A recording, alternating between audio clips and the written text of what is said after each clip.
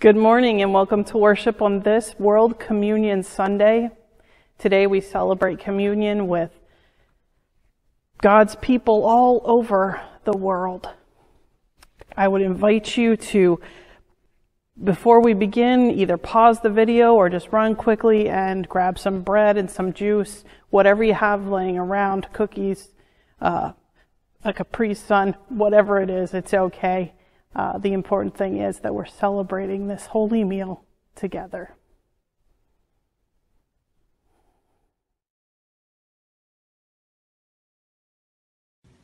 Nos reunimos desde el occidente y hasta el oriente, desde el sur y hasta el norte, para celebrar al Dios de paz que nos acompaña en nuestras acciones de paz. Este Dios de paz nos acompaña en todas las circunstancias que nos rodean. Le alabamos. Amén.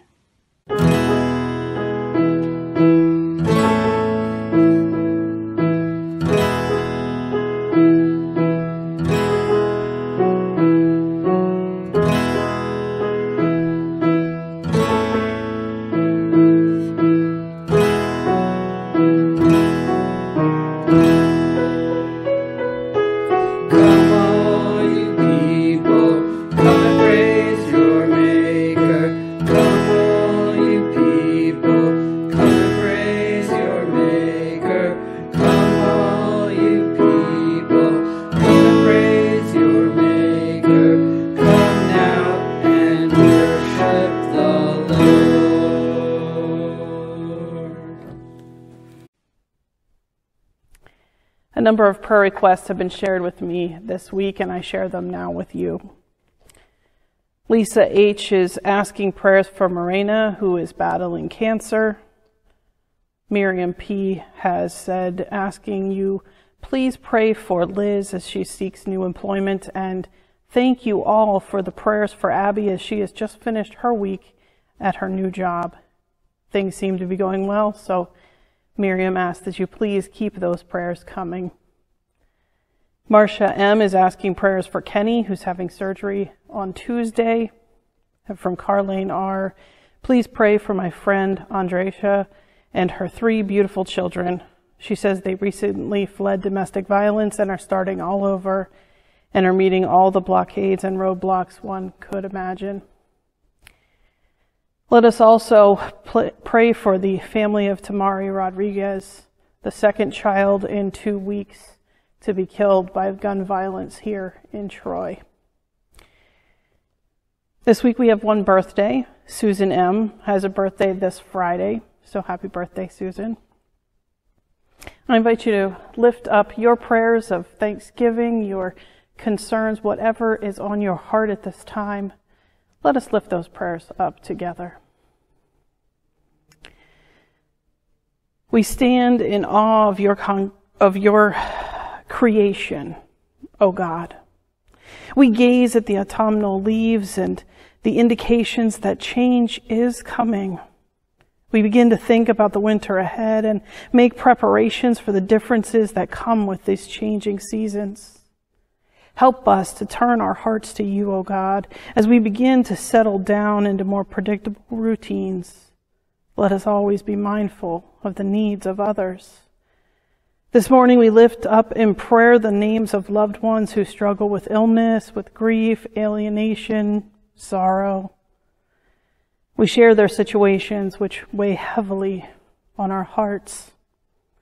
We also share those things which make our hearts and spirits dance with joy.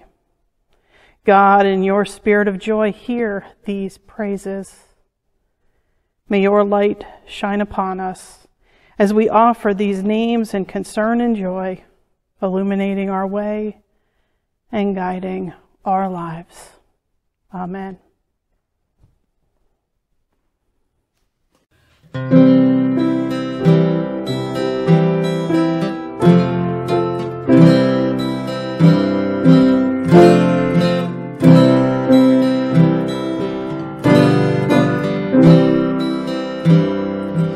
Kumbaya, my Lord, Kumbaya.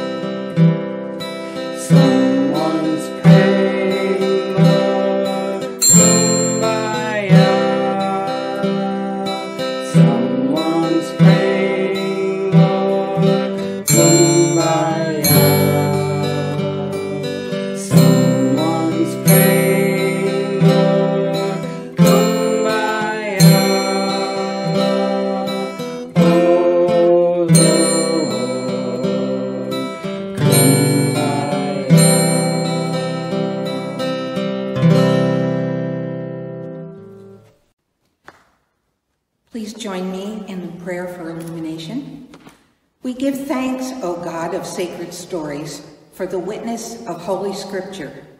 Through it, you nurture our imaginations, touch our feelings, increase our awareness, and challenge our assumptions. Bless, we pray, our hearing of your word this day. Speak to each of us, speak to all of us, and grant by the power of your Spirit, we may be hearers and doers of your word. Amen. The first reading today is from Isaiah, chapter 5, verses 1 through 7. Let me now sing of my friend. It is a love song about a vineyard. My friend had a vineyard on a fertile hillside.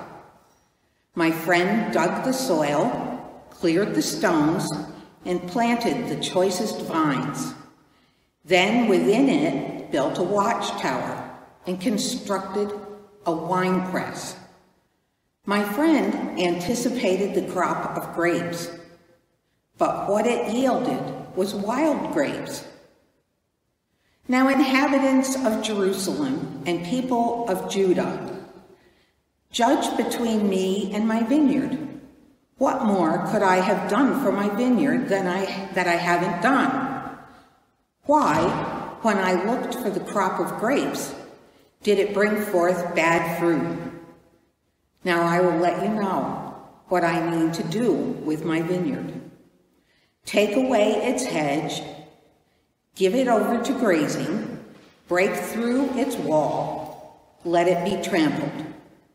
I will let it go to wilderness. It will not be pruned or hoed, but overgrown with thorns and briars. I will command the clouds not to send rain upon it. The vineyard of the God omnipotent in the house of Israel and the people of Judah are God's cherished vine. God looked for justice, but found bloodshed, for righteousness, but found only a cry of suffering. Our second reading this morning is from Matthew, chapter 21, verses 33 through 46. Jesus said, "Listen to another parable. There was a property owner who planted a vineyard, put a hedge around it, installed a wine press, and erected a tower. Then the owner leased it out to tenant farmers and went on a journey. When the vintage time arrived, the owner sent aides to the tenants to divide the shares of the grapes. The tenants responded by seizing the aides. They beat one, killed another, and stoned a third. A second time, the owner sent even more aides than before, but they treated them the same way. Finally, the owner sent the family heir to them, thinking they will respect my heir. When the vine growers saw the heir, they said to one another, 'Here's the one who stands in the way of our having everything. With a single act of murder, we could seize the inheritance.' With that, they grabbed and killed the heir outside the vineyard. What do you suppose the owner of the vineyard will do to those tenants?" They replied, "The owner will bring that wicked crowd to a horrible death and lease the vineyard out to others, who will see to it that there are grapes for the proprietor at vintage time." Jesus said to them, "Did you ever read in the scriptures, 'The stone which the builders rejected has become the chief cornerstone. It was our God's doing, and we find it marvelous to behold'?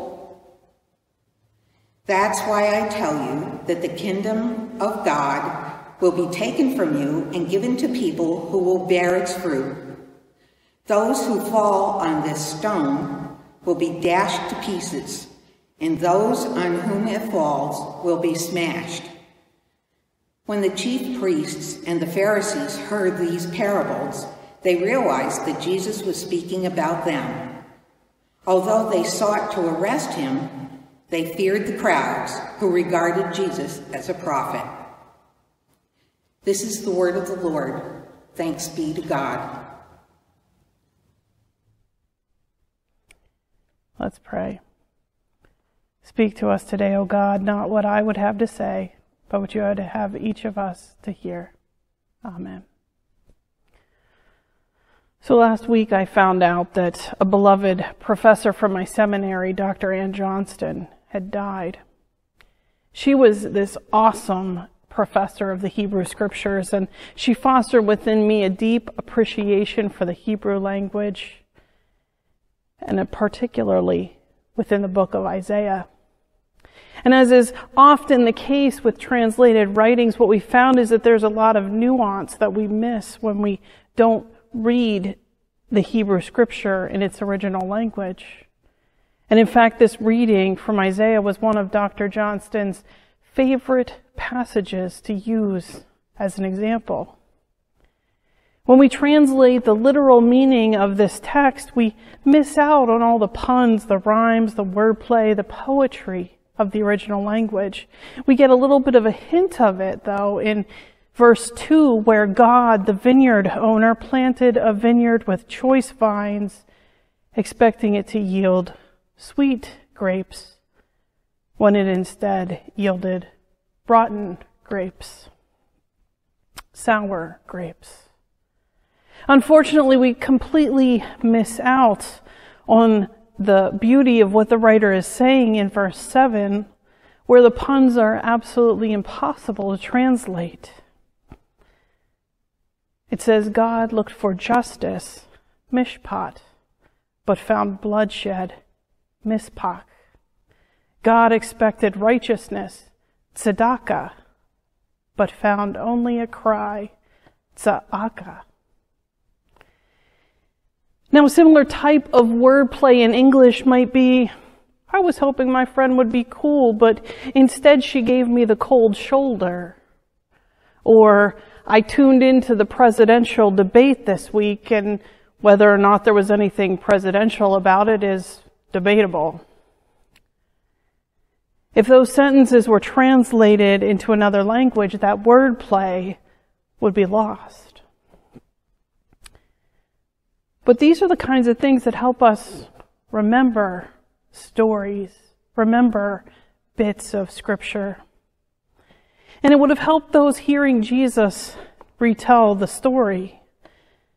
The chief priests and Pharisees would have recognized immediately that Jesus was referring to Isaiah as he talked about a landowner who planted a vineyard, built a hedge around it, installed a wine press, and built a watchtower. They'd have known exactly where Jesus was going with this parable. And they probably wouldn't have liked it a whole lot. See, Isaiah was speaking about God's condemnation of Israel. This passage comes just before Isaiah prophesies about the invasion and destruction of the nation as judgment for their lack of love and justice. From the nation of Israel, God expected justice, but found bloodshed. God looked for righteousness in Israel and found only cries of suffering. So the promised land was taken away from the Israelites and allowed to fall into enemy hands. And so as Jesus used this story to introduce his parable, he shifted the focus of his condemnation from Israel to the priests and the Pharisees. And as they heard the story, they were not supposed to identify with the landowner's aides and heirs. Instead, we find that they pronounced their own judgment as the tenants in this parable. See, Jesus asked them, he said, who do you suppose the owner, or what do you suppose the owner of the vineyard is going to do to those tenants? And the Pharisees and priests replied, well, the owner's going to bring that wicked crowd to a horrible death and lease the vineyard out to others who will bring good fruit for the proprietor. And Jesus responded, I'm telling you that the kingdom of God will be taken away from you and given to people who will bear its fruit. Jesus has taken special care to place this judgment within the context of justice, or rather the lack thereof. God looked for justice among the Pharisees, among the priests, but found bloodshed. God expected righteousness, but heard cries of distress. Those who fail to pursue justice will be judged and found lacking. All that they have will be taken away from them and given to the ones who are pursuing justice. And so I ask you today, where should we see ourselves in this parable? As individuals? Where should we see ourselves as a city, as a nation? Are we like the aides and heirs who come into the world to serve the vineyard owner only to be persecuted and killed? Or are we the ones to whom the vineyard has been given? Have we taken this beautiful vineyard, this beautiful earth, and used it up until all it produces is rotten fruit? How many times and in how many ways have we pronounced our own judgment? This week I saw my own condemnation as I drove past a man asking for food and looked away while my takeout bag sat on the seat beside me. I saw our city's condemnation as those who participated in the cover-up of Edson Thevenen's death walked away free. I saw our nation's condemnation as we continue to whine about discomfort in wearing masks, while 200,000 people and counting have died. Notice how the violence in this passage is not being levied by an angry and vengeful God. No, it's the tenants who have turned on the vineyard owners' representatives, who have murdered the owner's heir. And even after the Pharisees and priests have declared that the just response on the part of the vineyard owner really would be to bring that crowd to a horrible death, Jesus doesn't call for a perpetuation to that violence. Instead, Jesus tells them that the kingdom of God will be taken from you and given to those who bear good fruit. This great vineyard, this beautiful earth has been given to us to care for and to tend. But injustice contains within it the seeds of its own destruction. If we cannot care for our planet, we're going to lose it. If we cannot do what is right and necessary to protect the most vulnerable in our world, that rising death toll is on our heads. Jesus changes the metaphor one final time in this passage. And he asked the priests and Pharisees, have you read where the scriptures say the stone which the builders rejected has become the chief cornerstone? He says, those who fall on this stone will be dashed to pieces. Those on whom it falls will be smashed. Now, this isn't a threat.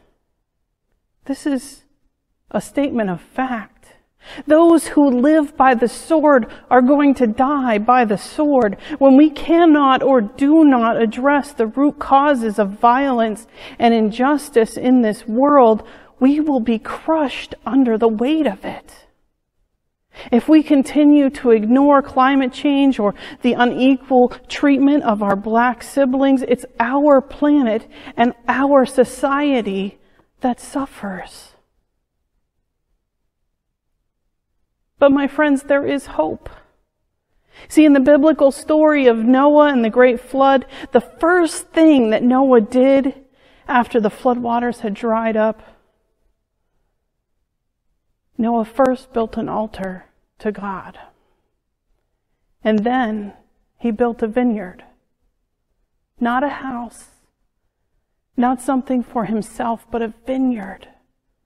Probably because starting a vineyard is tough work. It's long work. It takes a lot of time and resources to prepare the land and care for the young plants. And there's no harvest for the first 3 to 5 years. Sometimes planting a vineyard means planting it for the generation to come. Vineyard owners must be prepared for the long haul. And I tell you that God is in this for the long haul. On this World Communion Sunday, we are reminded now more than ever just how interconnected we all are throughout the world and how what we do affects others. God has created this vineyard, all of its inhabitants within it, with love and with care. And God has no plan to abandon it to the wanton whims of greed and violence. We are but tenants here. Yet we have been entrusted with this vineyard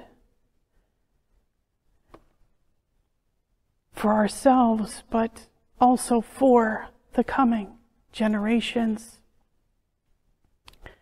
So let us work for justice so that when the harvest time comes, God will indeed find the good fruit of justice and righteousness rather than that cry of distress. Amen.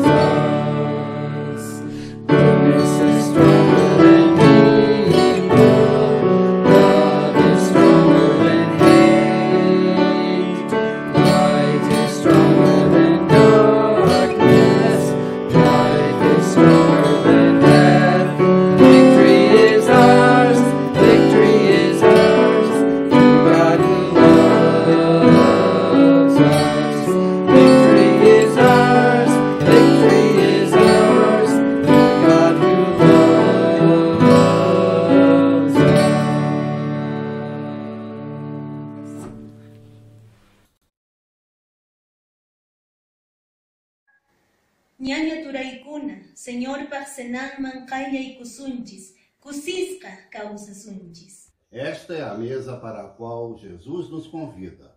Vamos participar com alegria. Talanta mesha, Cristo chayikot. Kowa Jesús mesa. Haeña no hendape. Ñaña moirumina. Muy ape hendive.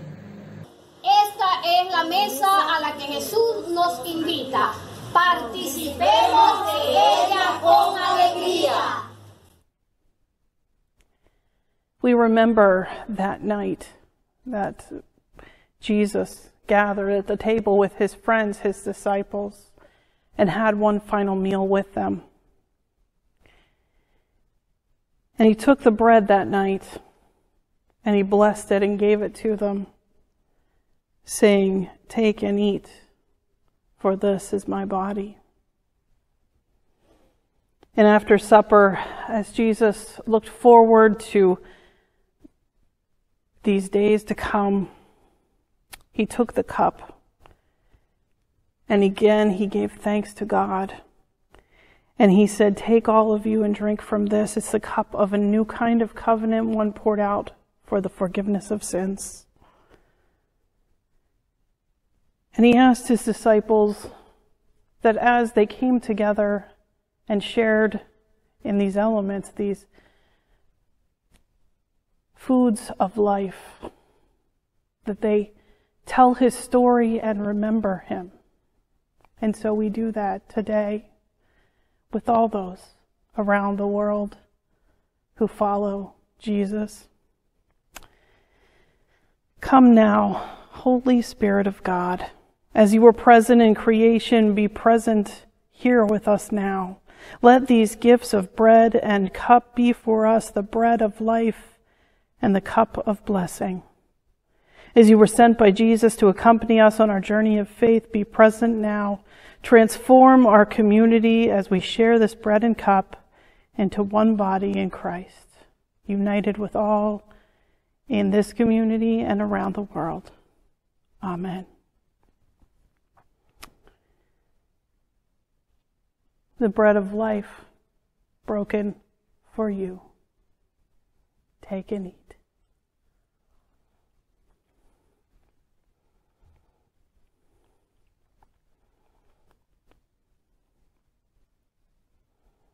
Amen. And the cup of new life poured out for you.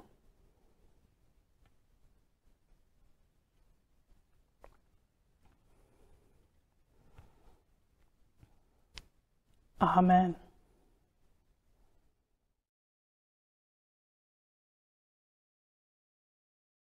And now, O God, on this World Communion Sunday, when we celebrate the whole world coming together at Christ's table, to know your grace and to feel your presence, we pray together, joining across time and space, in the words you taught your disciples to pray, saying, Papa nu kinosiella, sipuyoris pictinu. ขอให้แผ่นดินของพระองค์มาตั้งอยู่ ขอให้เป็นไปตามพระทัยของพระองค์ ในสวรรค์เป็นอย่างไร ก็ให้เป็นอย่างนั้นในแผ่นดินโลก Danos hoy nuestro pan de cada día. Perdona nuestras ofensas, así como también nosotros perdonamos a quienes nos ofenden. ولا تدخلنا في تجربة, لكن نجنا من الشرير. Amen. Amén. Amen. Amen. Amen.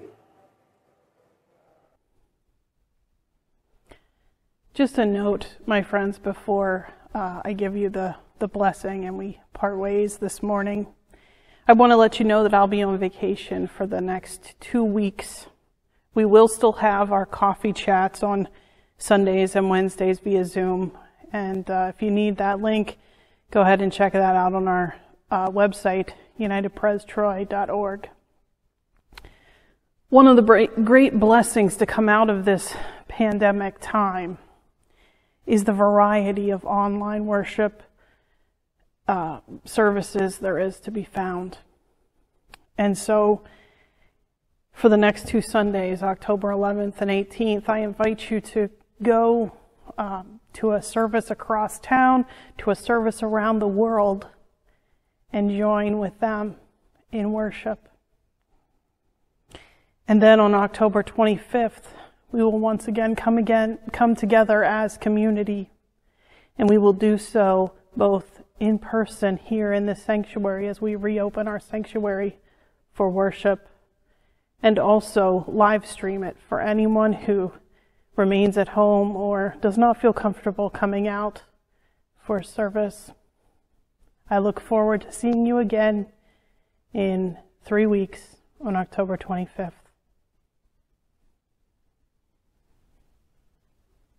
My friends, let the light of God's love shine on you, in you, and through you as you go into God's world to serve God's people. Go with the blessing of the Creator and of Christ and of the Holy Spirit. Amen.